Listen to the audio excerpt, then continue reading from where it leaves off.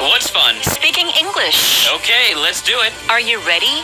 This is Easy English. Good morning, everyone. 반갑습니다. 어서 오세요. Easy English입니다. 오늘은 July 27th, Friday입니다. Yeah, Friday. 저는 김태현이고요. And I'm Alex. Welcome to Easy English. 어서 Today is 오세요. Friday. 어서 It's 오세요. Friday. Do you have any plans for the weekend? Oh, as always, I've yeah. got plenty of plans because it is summertime. Summertime. We have to do things in the summer. Sure. Wow, the weather is, well, Hot. I see, that sounds good. Maybe I'll just go to a cafe. Yeah, cool. 자, 오늘은 이제 이번 주에 쭉 대화를 했었던 것이 이제 연결되면서 한 사람이 또 새롭게 등장합니다. 지금까지는 유미 and Inga have been talking to each other. Yes. 오늘은 남편이 퇴근해서 이제 오셨어요. Ah. 남편이 와서 남편에게 친구 소개시켜주고 안녕하세요 인사하는 거예요. He came back from work, maybe? It looks like it in the picture. Oh, yeah? Got the tie on.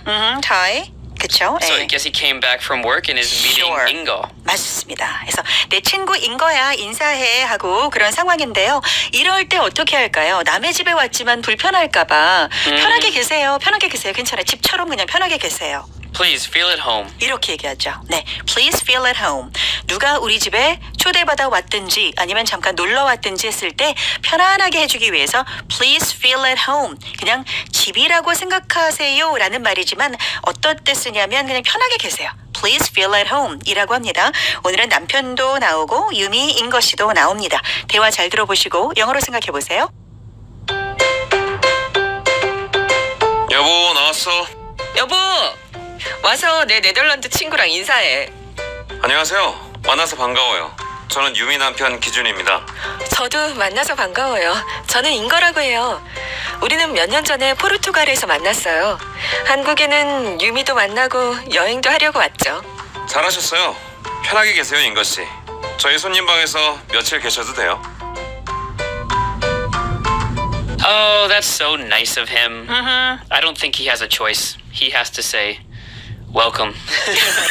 에이, 손님이 오셨으니까 이제 그냥 가지 마시고 며칠 계시다 가세요. Nice to meet you. Now get out. Oh no. 누가 그래요? 자, 본문 대화에서는 이 문장들이 좀 길었죠. 차근차근 완성해 볼게요. 친절한 문장의 완성. Complete sentences. 첫 번째 문장은 우리는 몇 년 전에 포르투갈에서 만났어요. 이거 할 겁니다. 많이 길진 않아요. 우리는 만났어요. We met 먼저 하고요. 포르투갈에서 붙입니다. in Portugal. We met in Portugal 네, 그러면 we met in Portugal. 그러면 포르투갈에서 만났어요. 뭐 만나봤어요? 몇 년 전에 나왔죠? 몇 년 전에. several years ago. We met in Portugal several years ago. 이렇게 세 덩어리 붙이니까 완벽한 문장이 완성됐습니다. We met in Portugal several years ago. 이렇게 됐어요. 자, 두 번째 문장은 저희 손님방이 있거든요. 손님방이 조금 낯서시죠? 그냥 저희 집에 게스트룸이 하나 있거든요. 뭐 이래도 되고요. 자, 그 방에서 며칠 계셔도 됩니다. 라고 하고 싶습니다. 그러면 상대방에게 뭐뭐 하셔도 돼요. You can 허락하든지 뭐 어떻게 해도 된다고 말할 때 이게 이제 you can이죠. 며칠 밤 묵으셔도 돼요. spend some nights. 야, You can spend some nights 까지 했습니다. 근데 어디서? 저희 손님방에서 in our guest room. 이렇게 붙이면요. You can spend some nights in our guest room. 이렇게 완성되죠. You can spend some nights in our guest room. 이렇게 완성됐습니다. 이렇게 덩어리 붙인 걸 생각하시면서 영어를 하시면 안 틀리고 많이 안 틀리고 잘 하실 수 있을 거예요. 두 문장 다시 해볼게요. 우리는 몇 년 전에 포르투갈에서 만났어요. We met in Portugal several years ago. 저희 손님방에서 며칠 계셔도 돼요. You can spend some nights in our guest room. 이렇게 됐습니다. 자, 본문 대화 영어로 들어봅니다.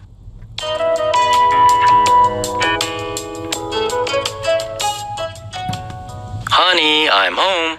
Honey, come and meet my Dutch friend. Hi, nice to meet you. I'm Kijun, Yumi's husband. Nice to meet you too. I'm Inga. We met in Portugal several years ago. I came to Korea to see Yumi and to travel. Nice. Please feel at home, Inga. you can spend some nights in our guest room. Wait a second. Isn't she supposed to be in Japan on Friday from Thursday? Oh, sorry. Sorry. No, I'm kidding. I'm Okay. kidding. 근데 사실은 이 대화가요, 다 지금 하루에 일어나는 일이에요. I know. Yeah. It's like it's Monday still. Still Monday. 네, 근데 재밌네요, 그죠? 예, 들으시는 분들도 왜 여기 있지? 그러셨을 수 있을 것 같아요. 자, 먼저 이제 기준 씨가 지금 남편 기준이 퇴근해서 집에 왔습니다. 여보, 나 왔어. Honey, I'm home. 학교 갔다 온 아이가 인사하든지 출근했던 사람이 퇴근해서 인사하는 거는 이게 기본이죠. I'm home. I'm home. Now, when you're gone for a long time, you say I'm home. But if you do a short trip, it sounds strange. Like if we go to a convenience store, Yeah. we would say I'm back. I'm back. 오케이. 나 잠깐 편의점 가서 뭐 좀 사올게. 그래서 그 편의점 갔다 왔으면 잠깐 나 뭐 좀 사러 갔다 올게. 뭐 세탁소에 뭐 찾으러 갔다 올게. 잠깐 갔다 왔을 때는 I'm back 이렇게 얘기하고, 그죠? 네. 긴 여행에서 돌아왔다든지 학교 갔다 와서 출근했다가 퇴근했어. 이때는 I'm home이 기본. 네. 여보, 나 집에 왔어. Honey, I'm home. 여보, 일 와서 내 친구 네덜란드 친구랑 인사해. Honey, come and meet my Dutch friend. 누구를 소개시켜 줄 때 서로 인사하세요 할 때 come and meet my 누구 이렇게 얘기하죠. Come and meet my Dutch friend. Yep. And there's two alternatives we can use as well. Come and say hi to 어, my Dutch friend. yeah. You might be meeting them for the first time, maybe not. And come and introduce yourself to 어. my Dutch friend. 이래도 되겠네요. 그러니까 처음 만났다고 치고 이리 와서 내 네덜란드 친구랑 인사해. 인사하는 게 say hi to 누구. 그리고 자기 소개해. 그죠? 네, 남편한테 자기 소개해. 내 친구한테 introduce yourself to 누구. 그래서 come and meet my Dutch friend. Come and say hi to my Dutch friend. Come and introduce yourself to my Dutch friend. Yeah. 네, 이렇게 지금 적으셨죠? 네, 일부러 여러 번 알려드렸습니다. 이렇게 해서 어떤 거든지 쓰시면 됩니다. 어머, 반갑습니다. Hi, nice to meet you. 저는 기준이라고 해요. I'm Gijun, 그리고 유미 남편이에요. Yumi's husband. 이렇게요. 자, 다시 한 번요. 쭉 인사할게요. Hi, nice to meet you. I'm Gijun, Yumi's husband. 이렇게 얘기하죠. 아니면 이름이 조금 길 때도 그렇고 아니면 성을 붙여서 I'm 기준 무슨 리 유미's husband. But 예. call me 기준. Yes. My dad would always say, Hi, I'm Mark Sigrist, but please, you can call me Mark. 성을 빼고 이름만 불러도 된다는 건 편하게 불러라, 편하게 대하자라는 거잖아요. 그래서 you can call me Mark 이렇게 성을 빼고, 그죠? 만약에 저 같아도 I'm 태연 Kim, but please call me 태연. Yes. 근데 그조차도 조금 어려우면 그냥 you can call me Kim 이라고도 한다니까요. 외국 나가면. 네. 자, 그래서 Hi, nice to meet you 하고 쭉 인사했습니다. 인거도 인사합니다. 네. 만나서 반가워요. 저도요. Nice to meet you too. 저는 인거입니다. I'm Ingo. 이렇게 얘기하죠. 자, nice to meet you로 인사할 때요. nice to meet you, nice to meet you too잖아요. Yes. 줄여서 인사할 때 nice to meet you, you too죠. You too. Yes. 근데 어떤 분들은 nice to meet you, me too. 그건 틀린 거죠, 사실은. Nice to meet you. You too. Yeah, it's a little strange. 예, 사실은 you too라고 해야지. 그러니까 nice to meet you, nice to meet you too의 끝에 you too Yeah. 말하는 거예요. 당신을 만난 것도 그거거든요. 그래서 자, nice to meet you too 혹은 you too 해도 되고 I'm Inga까지 했습니다.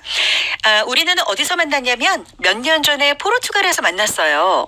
We met in Portugal several years ago. 네, 이렇게 말했습니다. 근데 이제 포르투갈을요, 예를 들어 이제 한국에서 우리가 말할 때 옛날에는 지금은 좀 안 그런 것 같은데 포르투칼리라고도 발음했었어요. Oh, really? 근데 그거는 왜 그럴까 해보니까 특별한 이유는 없지만 포르투칼 하면 조금 강하게 명쾌하게 들리니까 그러셨다고들 하더라고요.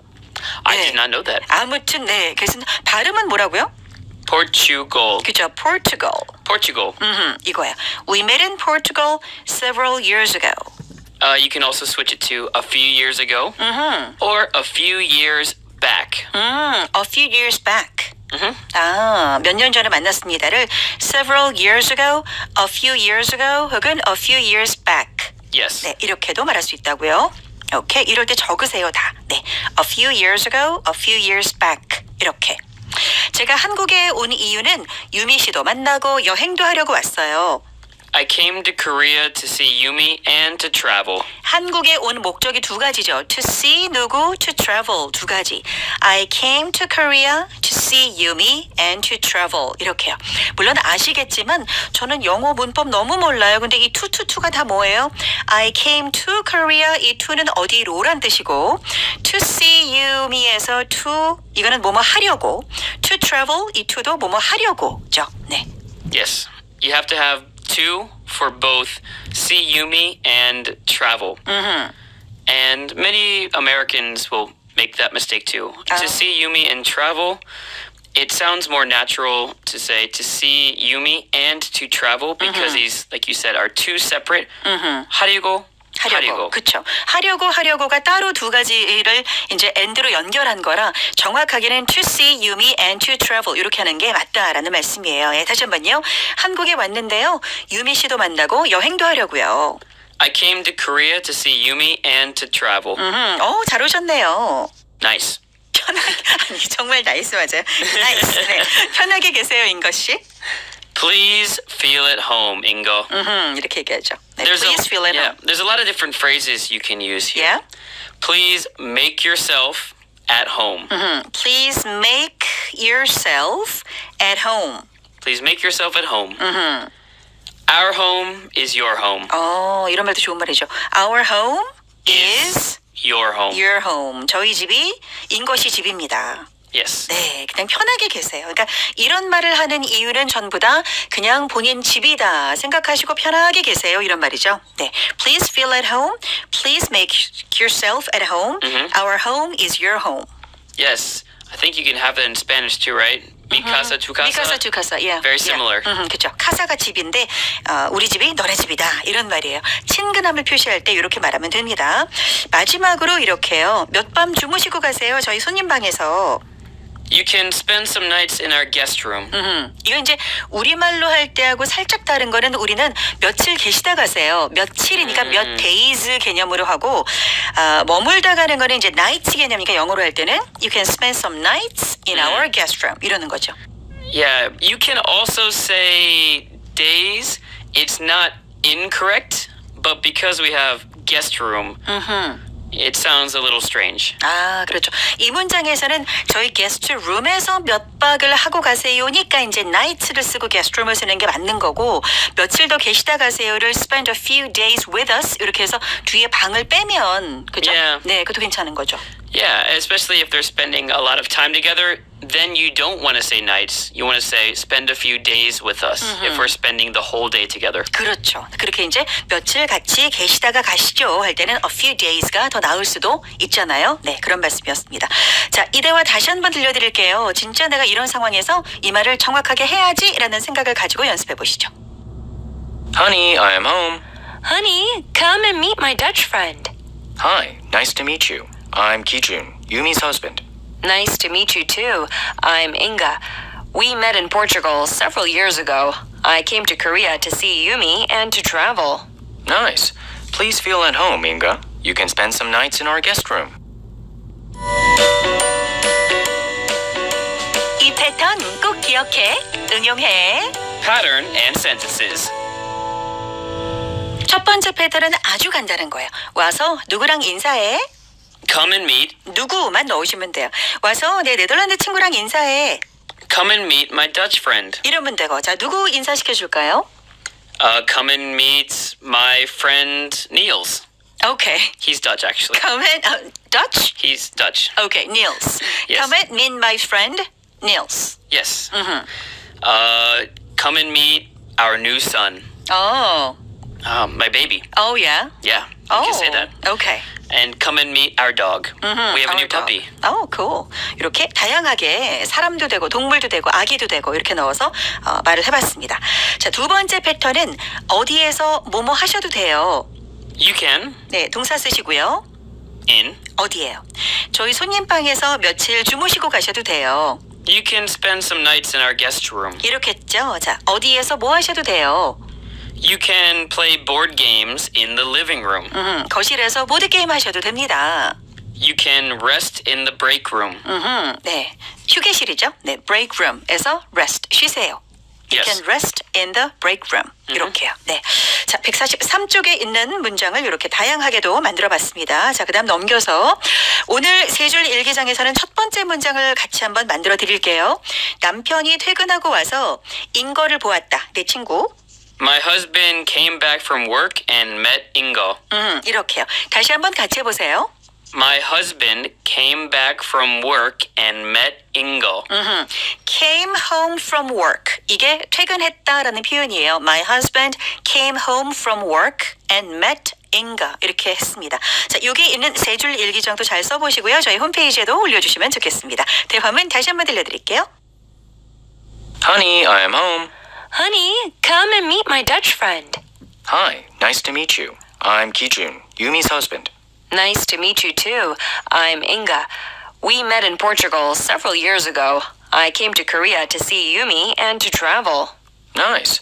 Please feel at home, Inga. You can spend some nights in our guest room.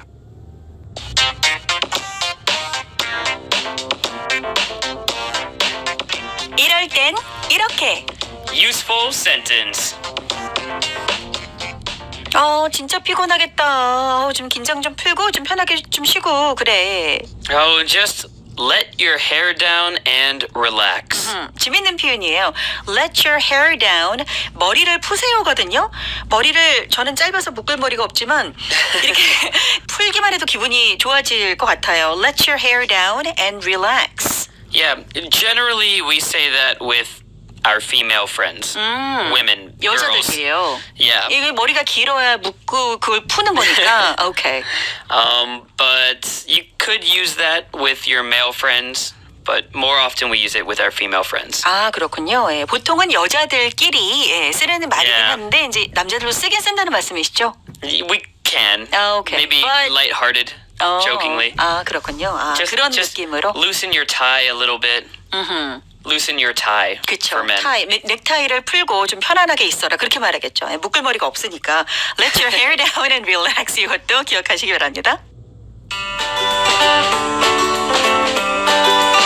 EBS 당에서 온라인 무료 수강권, 랭귀지 몬스터에서 A형의 영어 회화, 대한민국 대표 영어 토론, 도서 출판 서프라이즈에서 아이작의 테마 토크 플러스, 길버트 이지톡에서 영어 리스닝 무작정 따라하기, 취업과 승진을 위한 영어 말하기 평가, 오픽 응시권을 드립니다. 네, 여러분 이번 주도 일주일 정말 열심히 잘하셨습니다. 내일은 토요일이에요. 내일도 만나주세요. 태연과 알렉스의 Easy Easy English.